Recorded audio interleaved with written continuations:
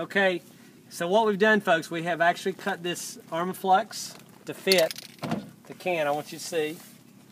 Got the height.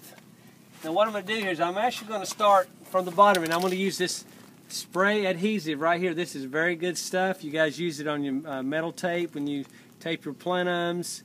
Sometimes when you tape your collars, especially the old ductwork. This works real well, so I'm just going to shake it up good. You have a nice dry surface, clean, which is the key. I'm going to pull it back, and it's very important we get the corners really good, so I'm going to start with the corners, and I'm going to be very generous.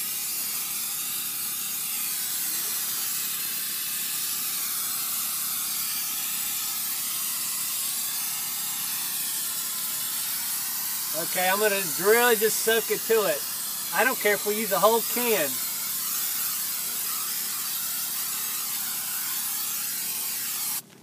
Now I'm going to spray my Armaflex too. I'm going to spray my corners because I want a good tight fit. Now I'm also going to give it a little while to dry in this heat, which we have plenty of it here in South Florida.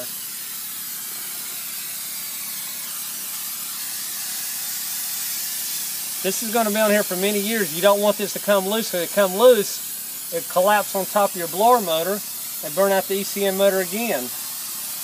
And this particular unit's almost out of warranty.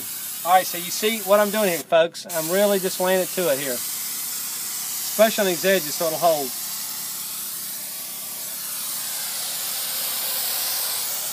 And now I'm going to take it up here.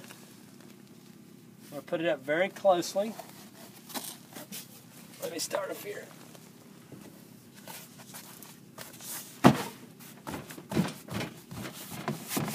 Now what I like to do, I usually get a flat, the best thing that works is a paint roller. I just don't have mine this morning. I'm going to take it up here and I'm really going to push this very tight. That's very important that we do that. Now we're going to run down and we're going to really press this against it.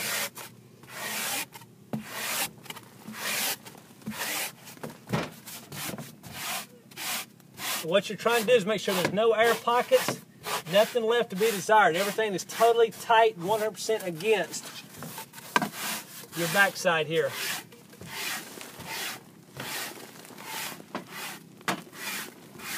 Okay, now, I'm just going to pick up the bottom and roll the bottom back.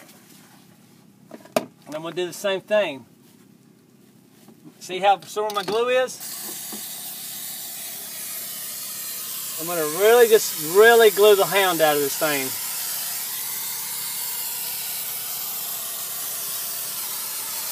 This will keep your arrow handles from sweating, especially when you wet the insulation of these arrow handles. You lose the integrity of the R value and it really never works the same. Plus also, you have an opportunity to pick up mold and mildew and mold spores to grow, because wherever you're happy, the mold germs are happy.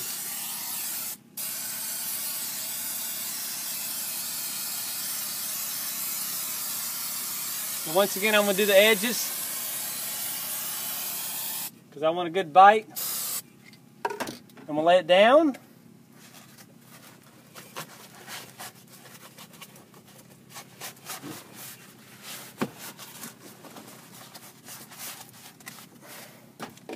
And take my little, I'm going to call it my squeegee right now. Get a good, nice, firm bite.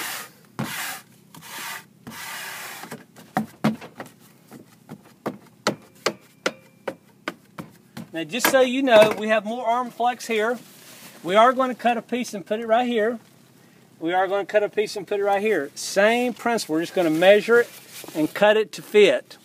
Now what I'm going to do, I'm going to get some long screws. In this particular case, since this is 3/4 inch, I'm going to get self-tapping screws about 1 inch, and then I'm going to take some washers, some flat washers, and I'm going to screw periodically through here, just every once in a while, down here, just to help the insulation hold, just in case it ever decided to come loose again. Okay?